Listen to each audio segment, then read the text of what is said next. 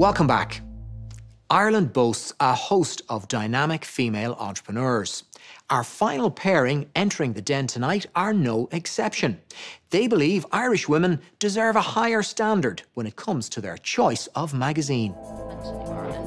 So important. Yeah. Well, we describe Magpie as a magazine for the thinking woman. It's for a woman with substance and style. And I guess what we were really trying to do was to bring standards of journalism up in women's publishing. There's some beautiful fashion. And particularly in women's magazines, there's so much, body shaming. And some of them, not saying all of them, there's a bit of an intellectual deficit that we'd like to correct. The most important thing is to get them to actually stop and read it. Yeah, it could go they need to look through so quickly. And when we're selling high quality content, they need to pause and read it. It's all about female empowerment. What do you think, Deirdre? No celebrity gossip. No. No faddy diets. Absolutely not. The Magpie woman has been through the recession. She's, probably had a tough few years, and she has just a different perspective. And no one is talking to her. So we believe that the time is right for Magpie. Hello, Dragons. My name is Georgina Heffernan, and this is my business partner, Deirdre Fitzpatrick. And we are delighted to present to you Magpie, a glossy new magazine with a fresh new vision. We are looking for 75,000 investment for a 10% equity in this startup business. From the unashamedly feminine design to the standout title, Magpie immediately stands out from its contemporaries. Moving away from the dumbing down, prevalent in so many fashion and lifestyle magazines, Magpie is for the thinking woman. It is for a woman with substance and style. And now I'll get Deirdre to hand out a few issues of Magpie, so you can just take a little look at what's inside. Thank you. And then we'll be free to answer questions.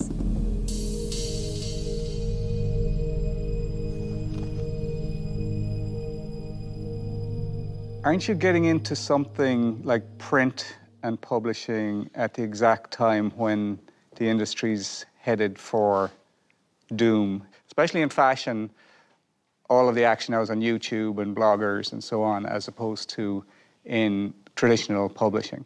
It's becoming increasingly difficult to monetize digital editions. People are so used to getting stuff online for free. Everything's free. How do you monetize it? Yeah, it's becoming increasingly difficult. So, we have some statistics about magazines. Well, put it this way. The ladies might know this. Net-a-Porter is one of my favourite shopping sites. They have a gorgeous online publication called The Edit, but they've moved from print or from digital, and now they've launched a print edition. Now, if a company that is that big is moving to print, there's something in it. The evidence is that people, look at digital devices and digital, websites to basically get short-form content. People have a very intimate relationship with their magazines. You have time away from the screen. It's me time. Just talk to me about your competitive set and, how big a market share are you looking for? So we'd be looking at positioning ourselves within the top 5 of the main women's interests and fashion magazines. Now, just to kind of give you just a little bit about my background and how it fits into the whole story, I've been working in media for 14 years as a journalist. I've also been the features editor of a national newspaper for over a 5-year period. I just stop you there, because the question I asked you was how many magazines were sold a year? Fashion magazines were sold a year, and what are the trends? What are the trends? So, has it gone down or is it going up?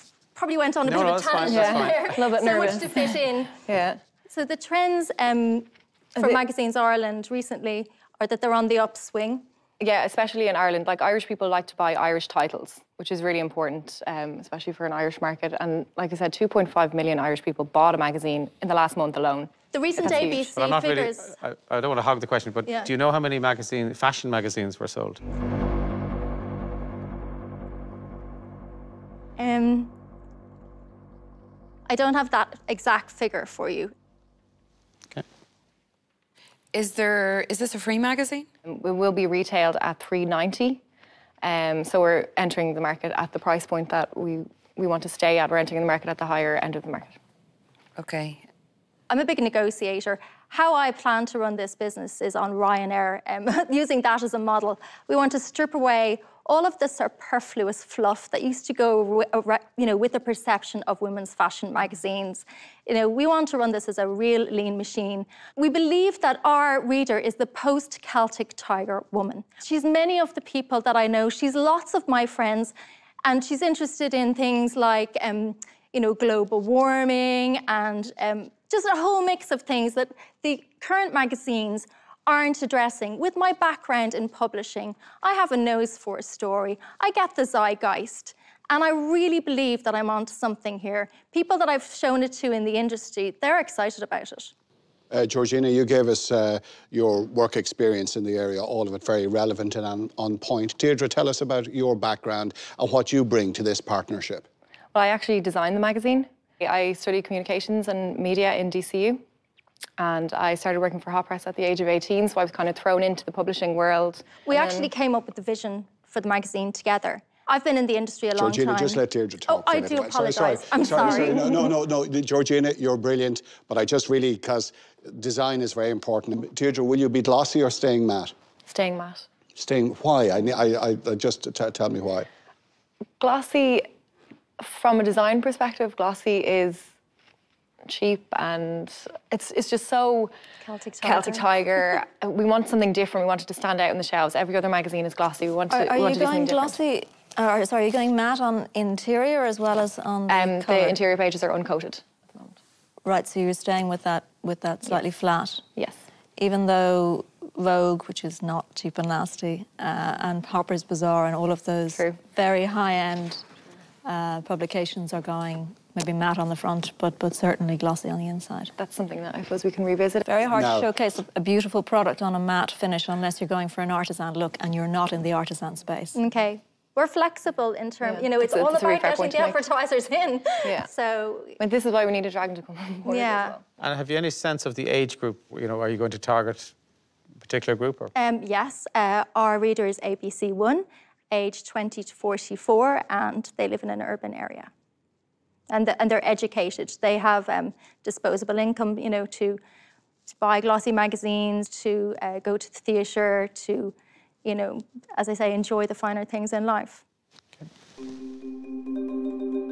Georgina and Deirdre have the experience and the drive, but with conflicting ideas on print finishes and not knowing the size of their potential market, is Magpie magazine what Irish women and the dragons really want?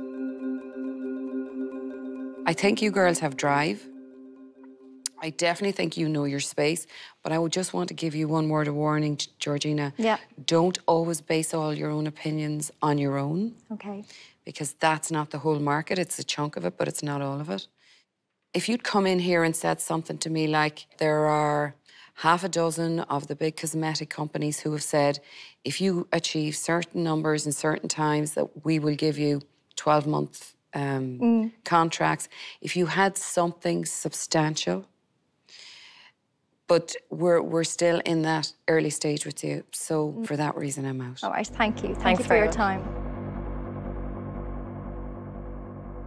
I've been very complimentary of the good work you've done so far, but I'd be dishonest if I didn't say I'm almost annoyed with this. If I was producing a teaser magazine, the most valuable piece of real estate is that back page. And I would have preferred, for when you're going around talking to advertising agencies, imagine your brand here at X, So look, I know you were wanting to promote your own brand, and I understand that, but that's almost naive, if you don't mind me saying. Wasted opportunity, I take that on board. Yeah. Okay, so publishing is littered with enormous personalities and egos, but working with a dragon will require an element of listening as well as doing. Do you see that as something you can do? Wow, we would be so grateful because, we have the idea, we have the contacts. Just to have somebody that will help take us to that level would be just incredible. Are the 4 remaining dragons prepared to take Magpie magazine to the next level? 2 journalists I love to read have just left the industry now to go to write content for technology companies. They've opted out of journalism. So I think you have found a gap in the market. I'm just not sure there's a market in the gap. So for that reason, I'm out. Well, thank you for your time. Thank you. I suppose I just can't get my head around that print is going to continue to grow. That reason I'm out. Thank you. Thank you. 75K. Have you had funding from any other sources? No.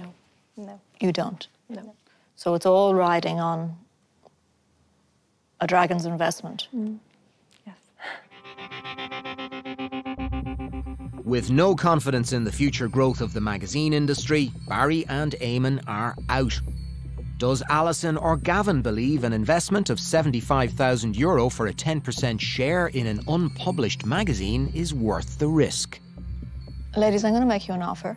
It's primarily based on the fact that I really believe the space you're aiming at is there. I am concerned that your only source of funding is from one dragon, so I think it would be necessary to put a package together to go out and seek some additional funding too. Okay. And that would be something I could help you with. What I'd like to do is offer you the full amount, 75,000, but for that I would require 30% of the company. Okay. Thank you for your offer. Thank you. Georgina and Deirdre's CVs have impressed Gavin from the beginning. Is he about to outplay Alison's offer? This is what I love about the Den. You know, you have to make instant decisions. All of this baloney you hear about everything is moved online. What I love about this idea, it's a counterplay, right? And the odd counterplay will succeed. And hearing you two, I think you might well succeed, but it's a very tough battle and long road ahead of you.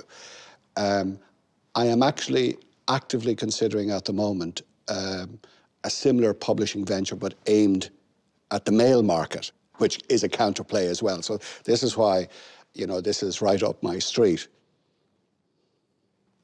Look, if Alison had made an offer, I was going, you know, I wouldn't have been as generous, so I can't top that. So really, genuinely, reluctantly, I'm going to bow out, and you're going to have to decide, are you going to accept that very good offer? Okay. Can we take a few Want minutes? to take some time to think about it? Thank you so much. Thank you, Dragons. Alison strongly believes Magpie magazine is what Irish women want, but she wants a 30% shareholding. Will this duo part with 20% more of their company to enter the world of publishing? Thank you, Dragons. We would be absolutely thrilled to accept your offer. Oh, Thank well you so done. much. Congratulations. We're going to have fun with this. So much. Thank you. Absolutely thrilled. All right, well done. Thank Thanks, you, girls. Dragons. Thank you. You completely outmaneuvered me. You know, I just sort of, you know, why did you pick the 30%? Because I was going 40, but did you read your mind, you must have been able to read my mind. It's scary. Alison was sort of saying at one stage about your management style and whether you would listen or not. How did you interpret all that? But to be honest, I think if you're going to be the editor of a magazine, that you need to have a very strong position. And you also need to have great self-belief. That goes with the territory. But also, I think that you need to be very open to, you know, what your dragon has to offer you. We want to learn from her and... Yeah, we're so lucky.